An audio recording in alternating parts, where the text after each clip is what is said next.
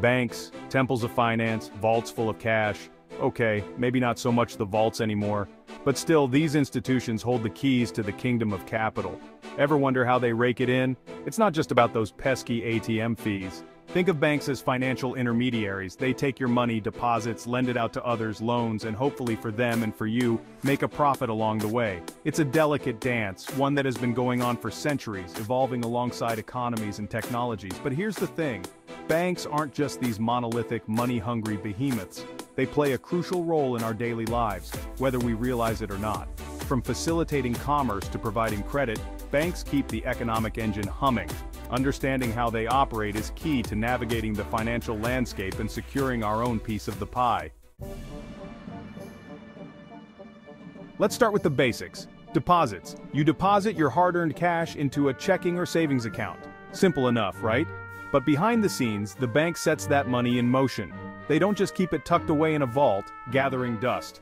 Remember, banks are in the business of making money. So they lend out a portion of those deposits to other customers. Businesses looking to expand, individuals buying homes, you name it. This is where the fractional reserve banking system comes in. Banks are required to keep a certain percentage of deposits in reserve, readily available for withdrawals. The rest? It's loaned out, generating interest and fueling economic activity. But what about your money's safety, you ask? Don't worry, it's protected. Government agencies insure deposits up to a certain amount, providing a safety net for account holders. So, rest assured, your money isn't just floating out there in the financial ether. Now let's talk loans. Remember those deposits the bank is lending out? Those turn into mortgages, business loans, personal loans. You get the picture. And yes, banks charge interest on these loans, which is how they generate a good chunk of their revenue. Think of it this way. The interest rate on a loan is essentially the price borrowers pay for the privilege of using the bank's money. The bank, in turn, uses the interest income to cover its operating costs, pay interest on deposits, and of course make a profit. But hold on.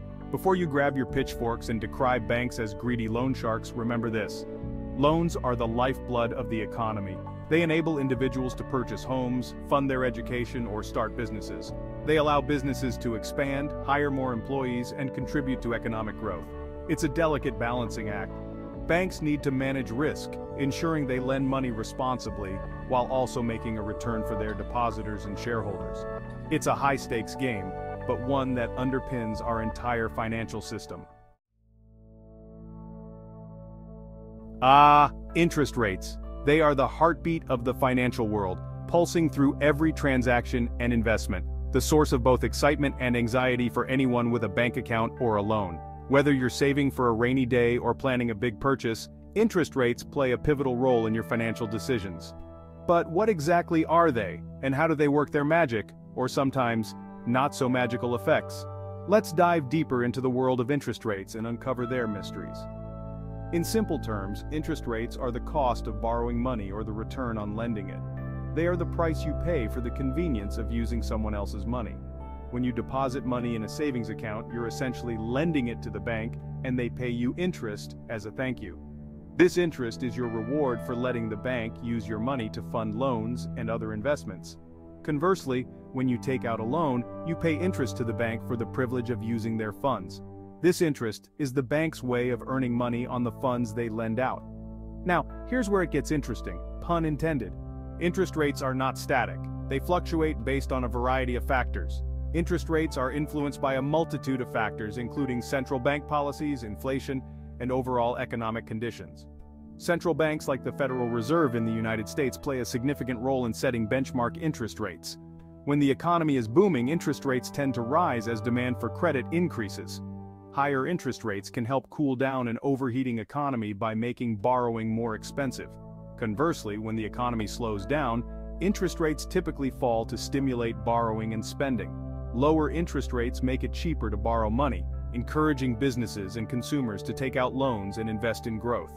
This constant ebb and flow of interest rates can feel like a roller coaster ride, but it's a crucial part of how banks manage risk and ensure the stability of the financial system.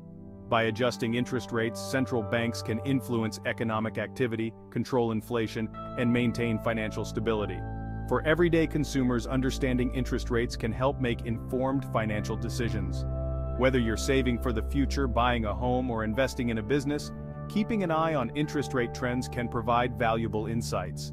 So, the next time you hear about interest rate changes, remember that they are more than just numbers. They are a powerful tool that shapes the economy and impacts our daily lives in countless ways. In the end, understanding interest rates is a win-win. It empowers you to make better financial choices and helps you navigate the ever-changing landscape of the economy with confidence.